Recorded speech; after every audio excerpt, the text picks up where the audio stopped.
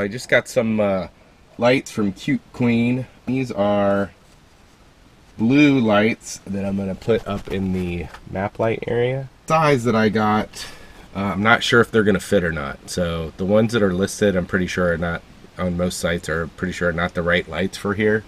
So I took a little bit of a risk. So we're going to see if these work. I was a little worried about it, but these look to be the right size. So go ahead and see if we can't get one of these in there. And we're gonna go ahead and stick this right up in there. That guy fits. Now if you start to stick it in and it doesn't light up, you probably have the polarity backwards. So LEDs are a diode, so they require, look at that.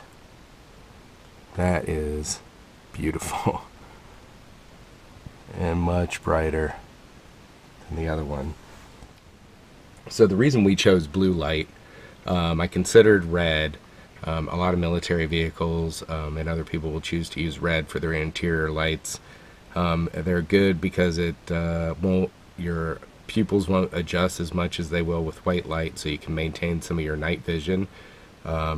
And red light won't travel, can't be seen from as far, so a lot of military vehicles use them.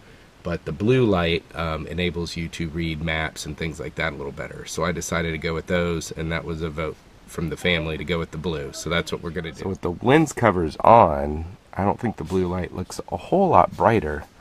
It definitely felt brighter to my eyes when I first plugged it in, but I think these are going to be perfect just to change the level of light. So once we try it at night a few times, we'll see how it really works out.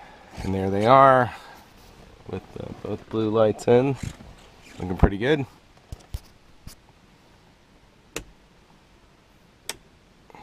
Alright, so I also wanted to give you guys an idea of what the blue lights look like in here when they're on.